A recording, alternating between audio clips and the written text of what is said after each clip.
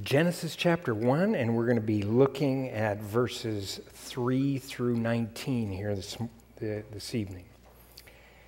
Now, we've looked at verses 1 and 2 in great detail in our last two studies. If you have not been here for those studies, I encourage you pick up the CDs and in our bookstore afterward and keep up with us as we go through these incredible passages of Scripture.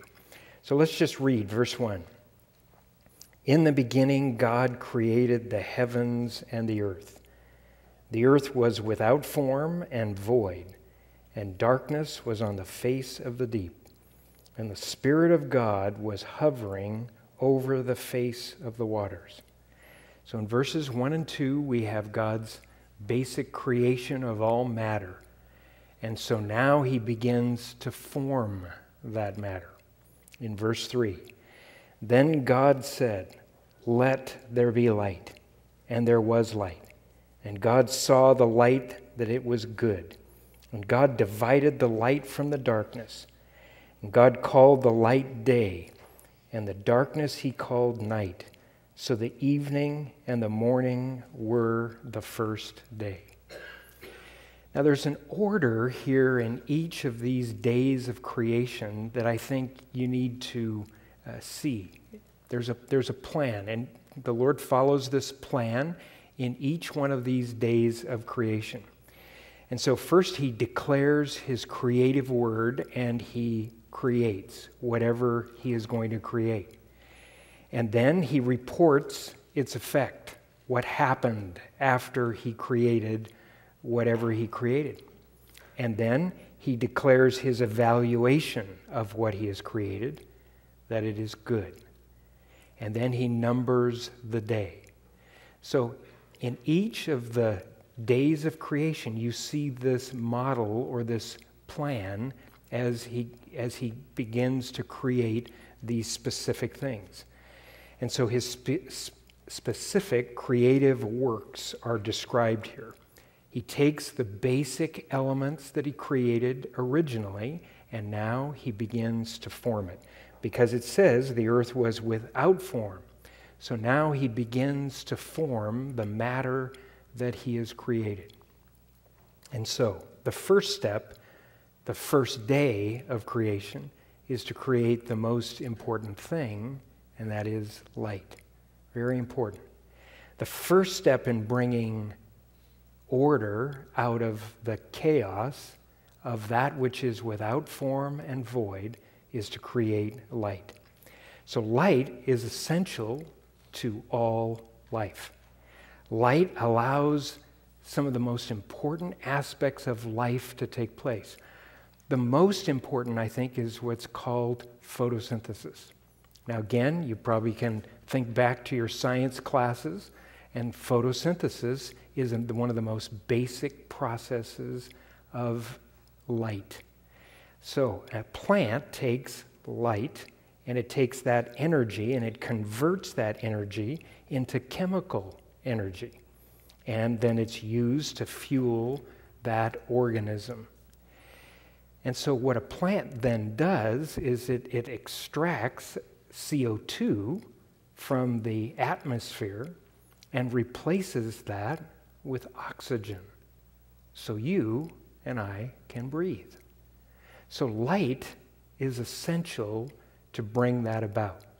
So basically, the first step in bringing order out of chaos is light.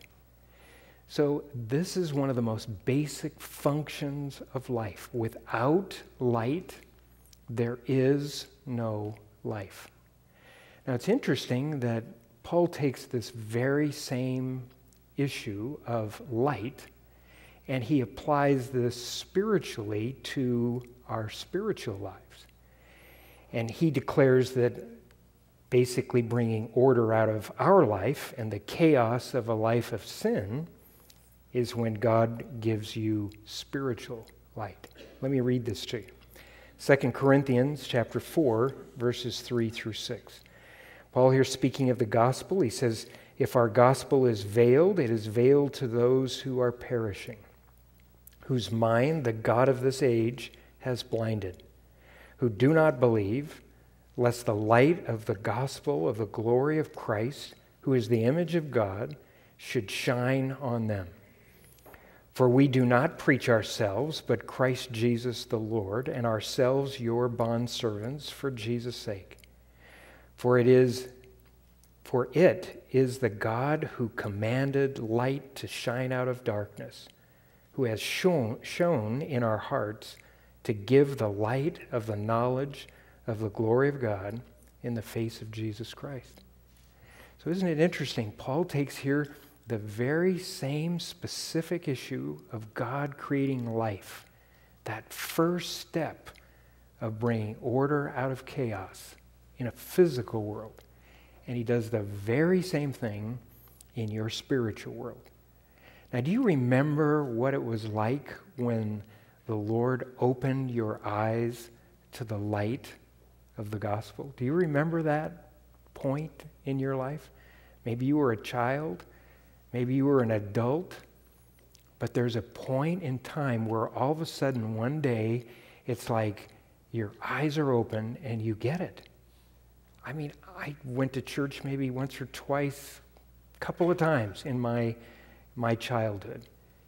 And I went through my middle school years and high school years, college years, apart from the Lord. And all of a sudden, somebody shared the gospel with me. And it was like I had never heard it before. My eyes were open. Light came into me, and I understood exactly what was being said. As Paul said here, that as God commanded light to shine out of darkness, he has shone in our hearts to give the light of the knowledge of Jesus Christ. So God gave you that knowledge, you understood it, you were receptive to it. That was the function of the light of God. God, who is light, created light here upon the earth. An incredible feat. Now note that God's creative ability here is to speak light into existence. I love that. It says, God said, let there be light. So his creative word spoke this light into existence. In Psalm 33, verse 6, it says, by the word of the Lord the heavens were made, and all the host of them by the breath of his mouth. He just said it, and it was done. That's power. That's mighty power. I love it. Hebrews chapter 11, verse 3. There the apostle says, by faith we understand that the worlds were framed by the word of God. By faith we understand that the worlds were framed by the word of God. And then he makes this last statement. So that the things which are seen were not made of things which are visible. That is the most incredible statement by the apostle. The things that we see are made out of things that we cannot see, that are invisible to the naked eye. An atom, a molecule, your DNA. I mean, things that we understand today that they had no concept of in these days, but they knew them by faith. The things that were created, that we see, that are visible, are made out of things that are invisible. Incredible. And so God makes this statement over and over again throughout this first chapter. Here in verse 6, it says, and God said, let there be a firmament in the midst of the waters. We'll get to this in a moment. Verse 9, then God said, let the waters under the heavens be gathered together into one place. And then again in verse 14, and then God said, let there be lights in the firmament of the heavens to divide the day from the night, and let them be for signs and seasons and for days and for years. And so you see the same method all the way through these creative days here listed for us in Genesis 1. Now, one of the great destructive heresies that has come from this act of God, of speaking into existence light and all that we see around us, is a teaching that basically is a misunderstanding of a verse of Scripture.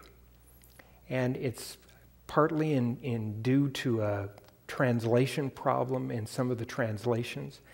And it comes in Mark 11:22, where it says, Jesus answered and said to them, have faith in God.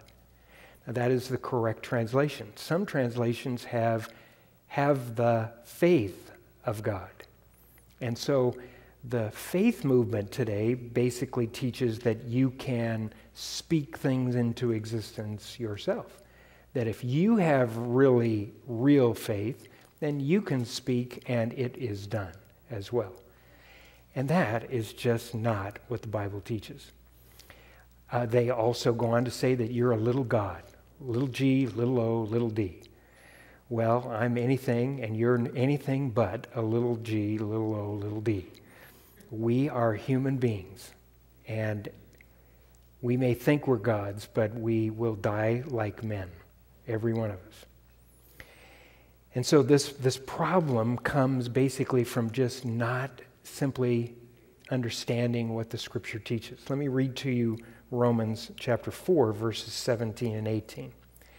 There Paul says, as it is written, I have made you a father of many nations, referring to Abraham, in the presence of him whom he believed, God, who gives life to the dead and calls those things which do not exist as though they did, who, contrary to hope, in hope believed, so that he, Abraham, became the father of many nations. According to what was spoken, so shall your descendants be. So God spoke beforehand that Abraham would have descendants, even though he had none. So who was it that spoke and declared that this would be the fact? It wasn't Abraham. In fact, Abraham struggled in faith to believe he was going to have one child, let alone any more than that. And so it was God who said this. Notice, God who calls those things which do not exist as though they did. God is the one who speaks in this manner, and man does not have that ability. So remember that when you hear that particular teaching, because it floats in and out of the church continuously, and so be careful. Now note here that there is light before the sun and the moon. Now many evolutionary teachers will make real major hay over this particular fact. They say, well, wait a minute here. It says that down in verse 14 and 15 and 16 that's when the sun and the moon were created. So how can you have light without the sun and the moon? And so they think they've got you. Well, you don't need light. You can have light without a sun and a moon. You can have light without that secondary source. It's very interesting that in the book of Revelation, in chapter 22, verse 5, it says there, on the new earth, and there shall be no night there. They need no lamp nor light of the sun, for the Lord God gives them light, and they shall reign forever and ever. So in the new heaven, there's light, and there's no sun. So I guess God doesn't need a sun to give you light. Again, in Exodus chapter 10, verses 21 through 23, the Israelites had light when there was no light of the sun shining. Remember one of the plagues of Egypt. In Exodus 10 there it says, the Lord said to Moses, stretch out your hand toward heaven, that there may be darkness over the land of Egypt, darkness which may even be felt. So Moses stretched out his hand toward heaven, and there was a thick darkness in all the land of Egypt 3 days. They did not see one another, nor did anyone rise from his place for 3 days. But all the children of Israel had light in their dwellings. So basically, God doesn't need a sun to give light. God can create light in any way he sees so fit. Now, science defines light as being a form of energy that is just visible to the human eye. It's the motion of an electron around a nucleus of an atom.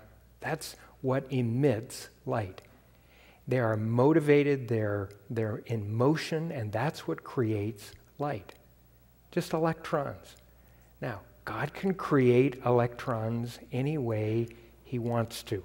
He doesn't need the light that comes from the sun or the star that is in our solar system. So he can do whatever he chooses.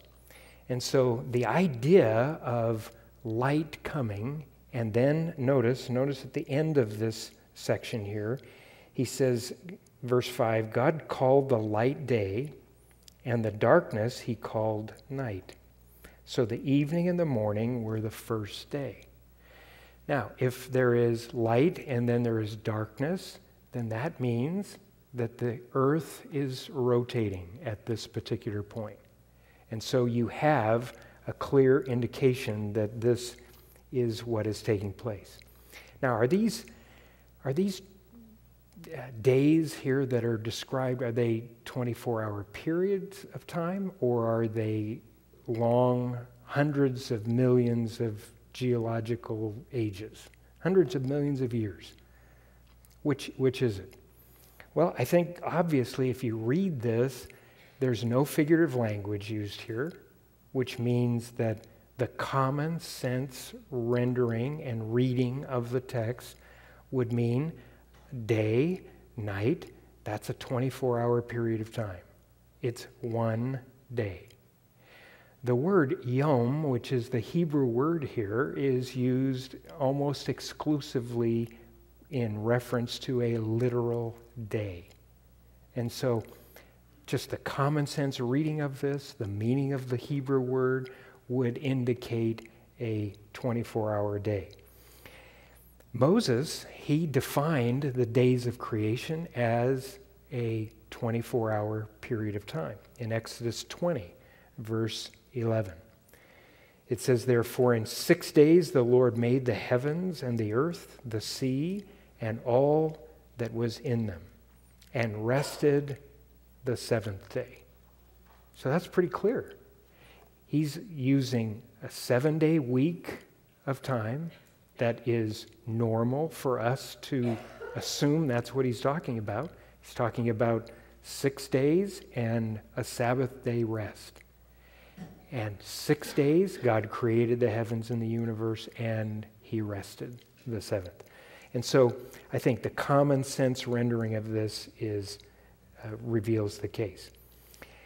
God doesn't need hundreds of millions of years to do anything. He can do whatever he pleases to do by just speaking it into existence.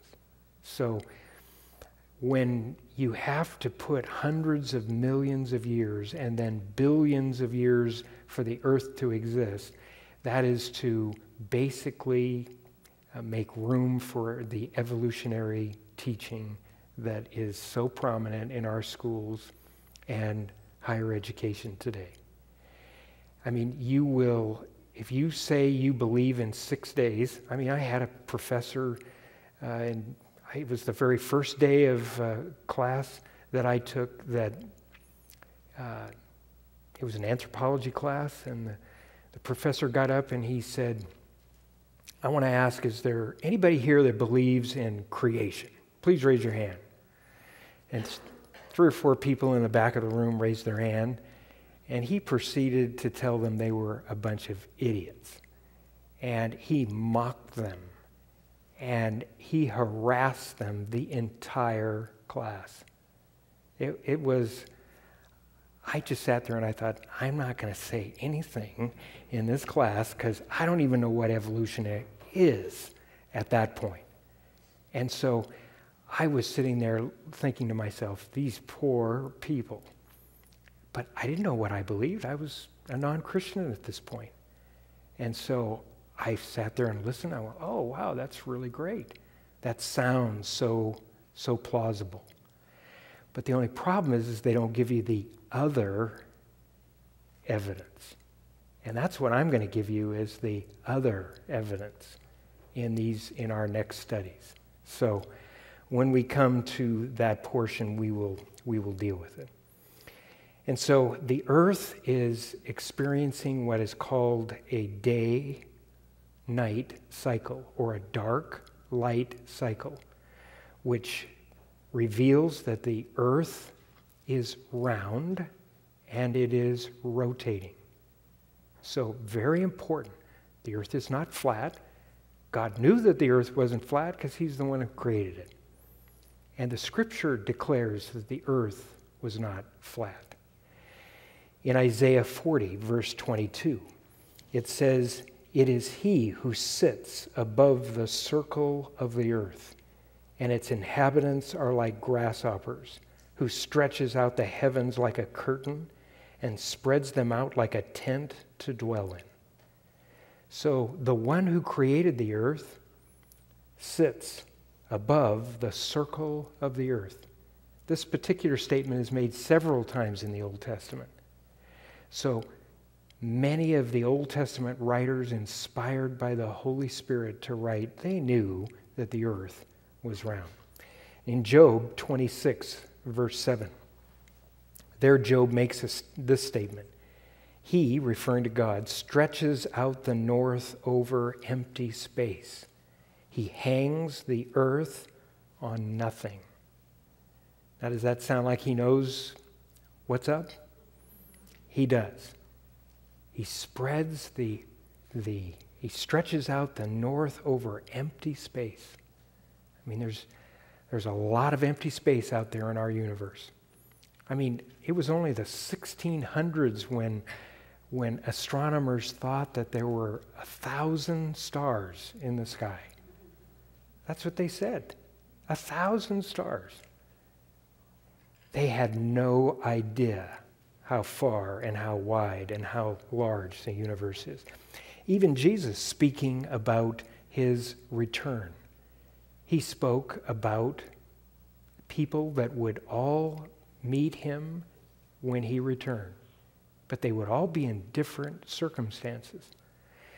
It says in Luke 17, verses 34 through 36, speaking of his return, he said, "I will tell you that in that night there will be 2 men in one bed.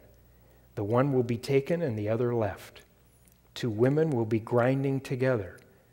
One will be taken and the other left. 2 men will be in the field. One will be taken and the other left." So I guess Jesus understood that the world was round and that when he returned, there would be people in bed. There would be people grinding, which was what they did in the morning time, because they ground their meal and then they made their bread. And then there would be people in the field working. So the scripture is very clear.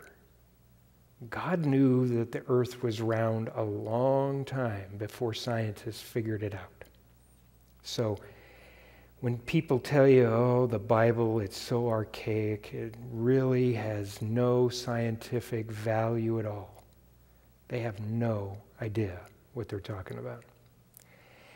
And so this whole concept, I think, of the earth being round and its setting in the universe is very clear. Now, the second day of creation, verses 6 through 8. Let's read. "Then God said, 'Let there be a firmament in the midst of the waters, and let it divide the waters from the waters.' Thus God made the firmament and divided the waters which were under the firmament from the waters which were above the firmament. And it was so. And God called the firmament heaven. So the evening and the morning were the second day. So here on the second day, we have the first time the word made is used. Notice down in verse 7. God made the firmament. Now this is a different Hebrew word from God created. The word created is the Hebrew word bara. It means to create out of nothing.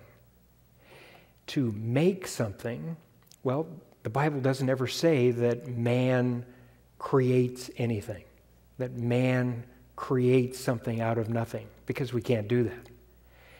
But it does say man makes things out of existing material. And so that's the difference between these two words. And so God has made the original space and matter. Now he is forming that matter, and he is dividing that matter. And so here, this word made literally means to fashion or organize out of existing material. It says in Genesis 3, verse 7, it says then, and this is referring to after Adam and Eve fell. It says, then their eyes were both of them were opened, and they knew that they were naked, and they sewed fig leaves together and made themselves coverings. That word made is the same word here. It is to make out of existing material. Very important distinction between what God does and what man does. So here God separates the atmospheric waters from the terrestrial waters that are on the earth. Notice it says there is water that is above the firmament or under the firmament, and waters which are above the firmament. So under and above. So there's this space in between. So what is this space called? It's called the firmament. Some translations have expanse, or it would be what we would call the sky. And so in Genesis 1:20, notice, here is a definition of what the firmament is. Genesis 1:20, then God said, let the waters abound with an abundance of living creatures, and let the birds fly above the earth across the face of the firmament of the heavens. And so this firmament is literally the skies. Now, the idea and the term heaven is used three different ways in the Scripture. The first way is describing this atmospheric heaven, which is the heavens above us. In Jeremiah 4:25, there Jeremiah said, I beheld, and indeed there was no man, and all the birds of the heavens had fled. So birds fly in the firmament of the heaven, or the expanse of the atmospheric heaven above us. And then there is a starry heaven, or where the stars and the constellations dwell. In Isaiah 13, verse 10, there he says, this is in reference to the judgment of God. For the stars of heaven and their constellations will not give their light. The sun will be darkened in its going forth, and the moon will not cast its light to shine. This is in reference to the future tribulation period that Jesus referred to in Matthew 24, when he referred to the sun not giving its light, the moon not reflecting light anymore. So this is a reference, a prophetic reference to this very same time. But again, the stars of heaven. So there's a starry heaven.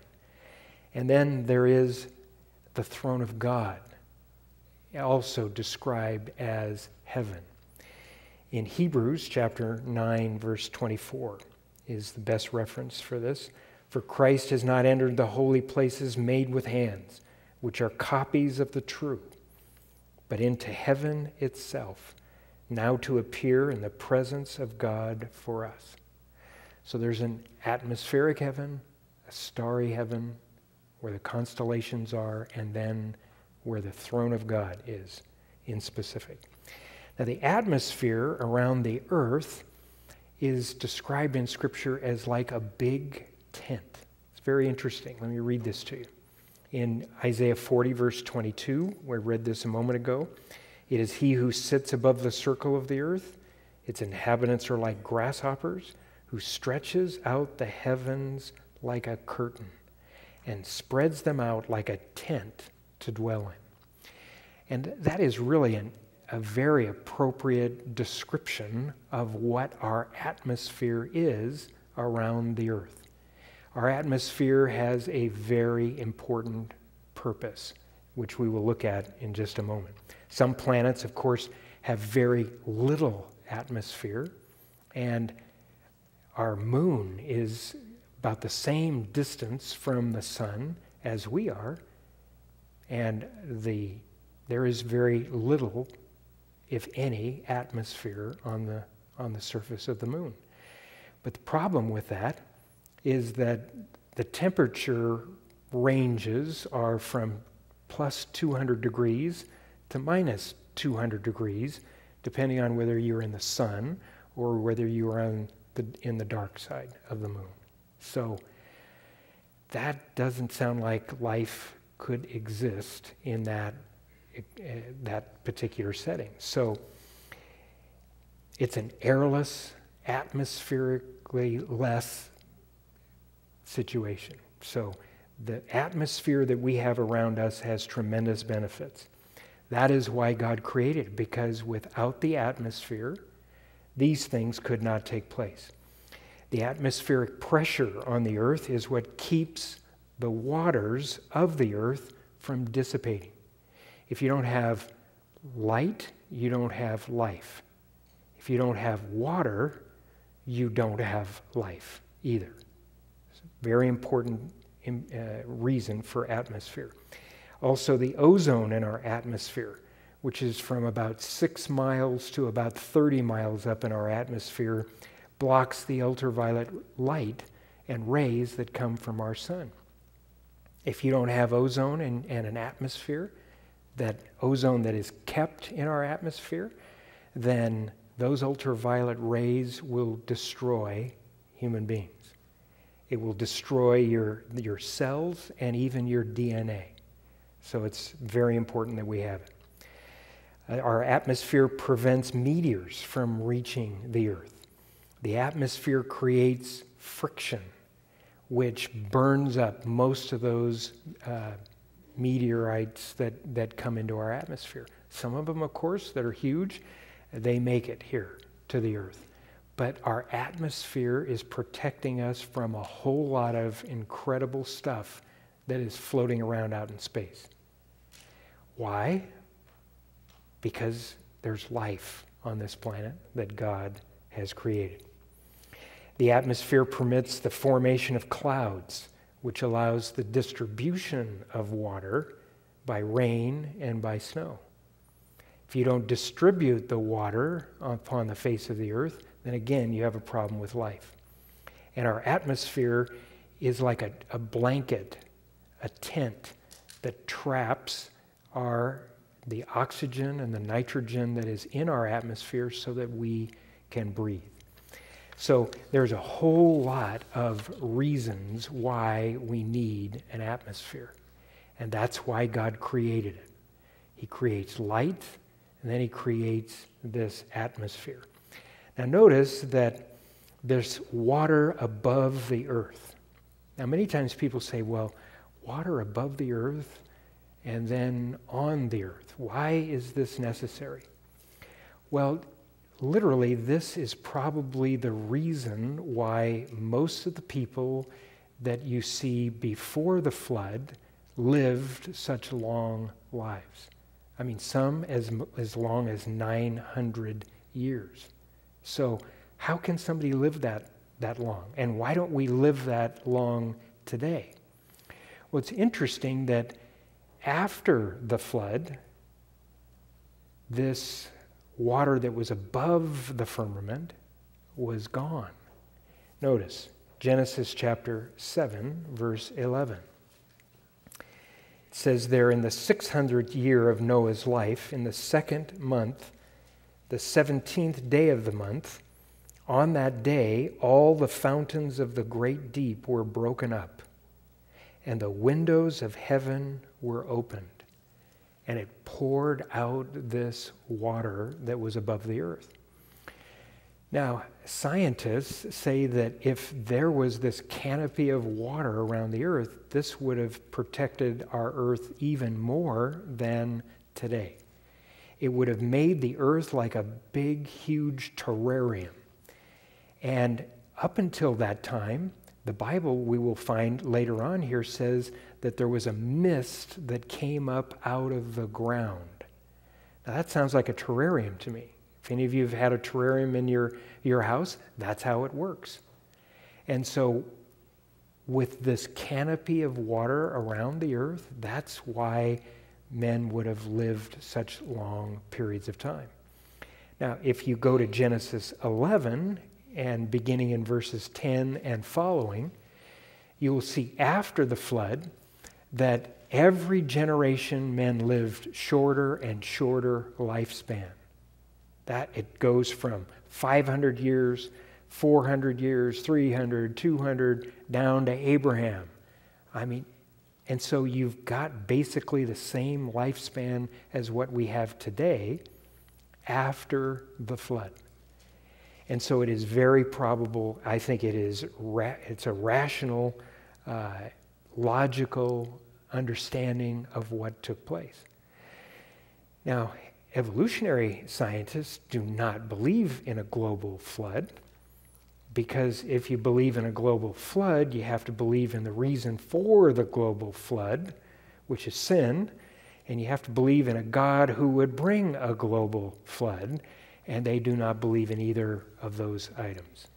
And so that is the reason why people move in that direction.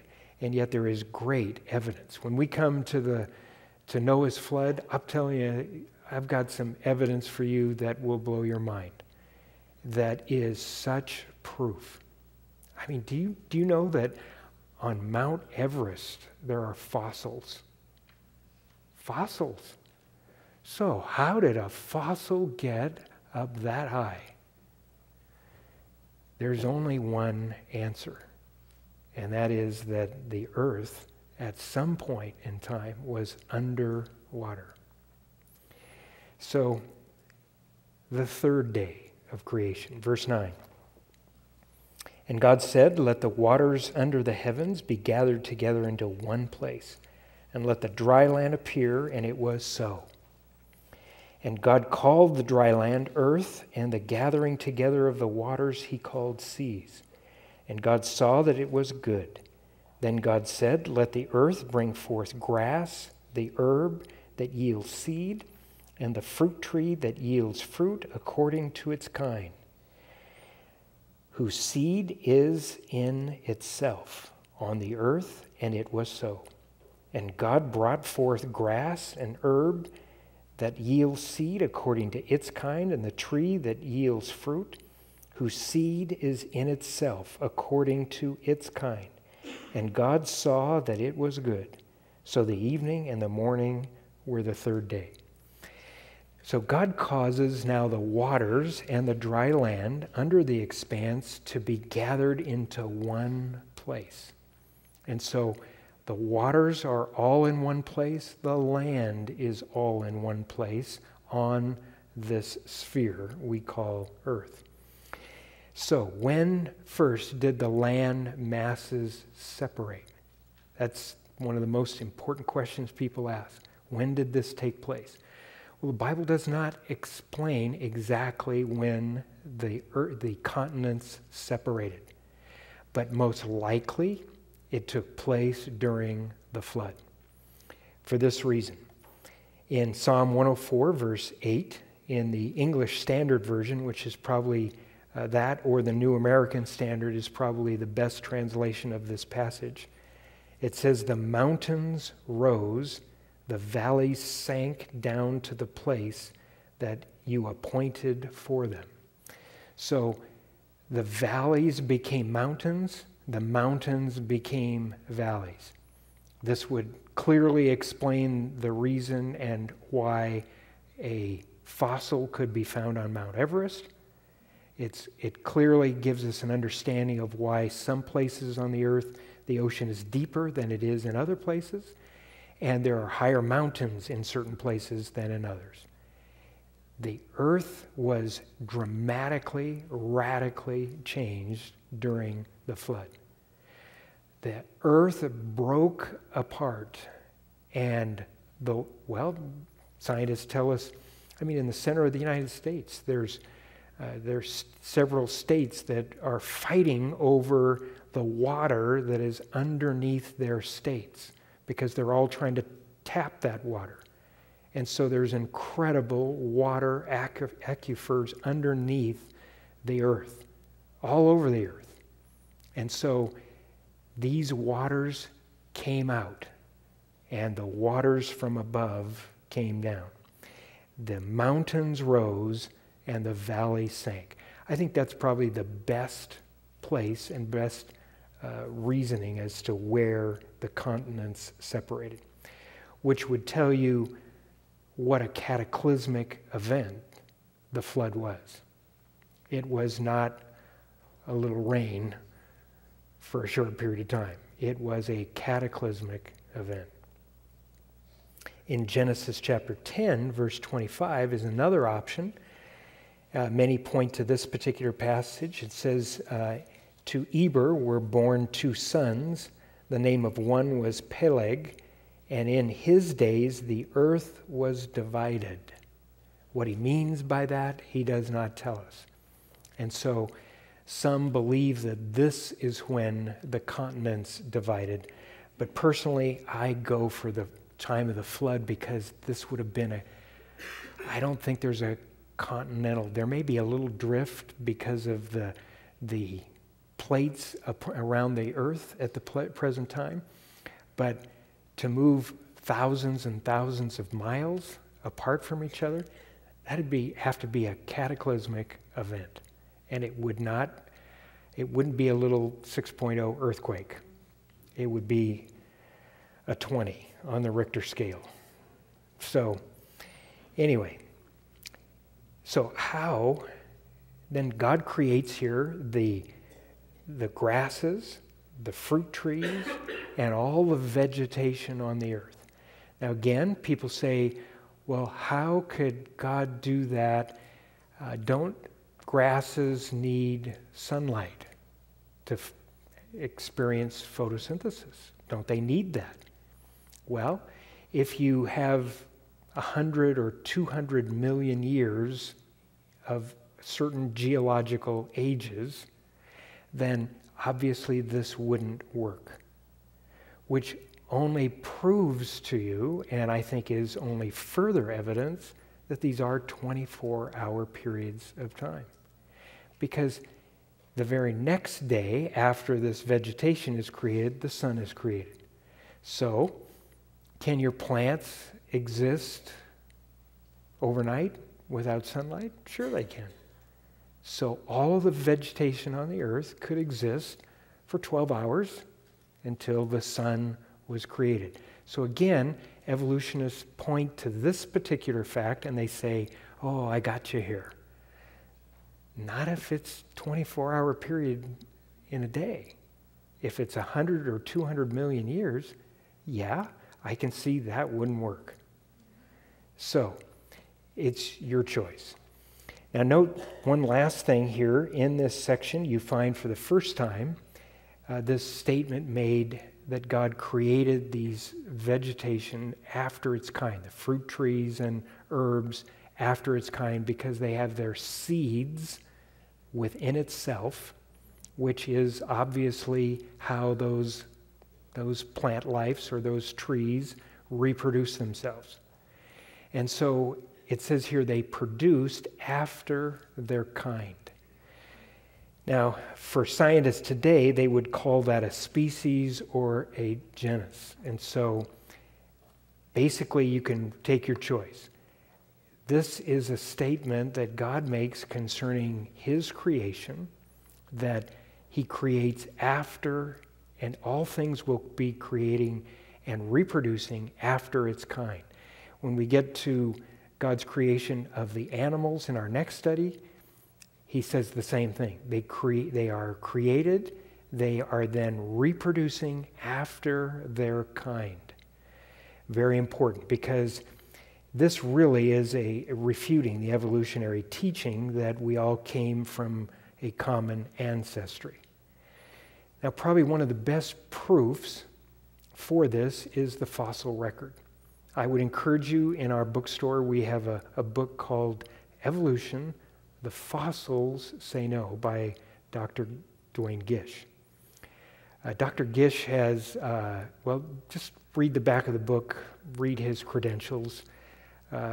He's somebody I could believe. And he said, when you look at the fossil record, what do you find? Do you see all these transitional forms from one species to another? Or do you see all of the animal life, all the plant life that we have on the earth today, all similar in the fossil record at that time? He said there are hundreds of thousands of millions of fossils found around the earth, which again is a proof that these particular animals and plant life were all created ready to go at one time, because they all appear in the fossil record abruptly with no transitional forms.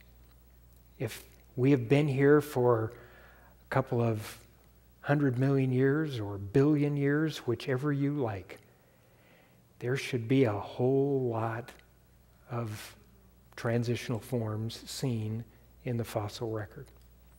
But they are not found. And so it is proof, basically, that God created, and then these plant life, and trees, and the animals we will get to in our next study, all came into existence all at one time. And then God allowed them to reproduce after their own kind. Amen. Let's go to him in prayer. Father, we thank you for your incredible creative power. And Lord, I thank you that you have, Lord, sent your light into our lives. Lord, you've opened our eyes so that we might see and know you. And Lord, we thank you that you can take our lives from wherever we've been, whatever we've done, and you can turn us around. And you can make us into new creatures, new creations. Lord, we thank you for that incredible work you have done in each of our lives. Lord, we just open our hearts to you tonight. We ask, Lord, that your Holy Spirit would just take these truths and break them over our heart. Lord, if you can create the heavens, the universe, the waters, the plant life, light itself, Lord, you can create and do whatever you please in our lives. Lord, fill us with faith that we might trust you to do what is necessary in each of our lives. Lord, we're all in a different place. We all have different needs, but you see them, you know them. Lord, transform us, change us by your mighty power. We believe you to do that. We ask it in Jesus' name. Amen.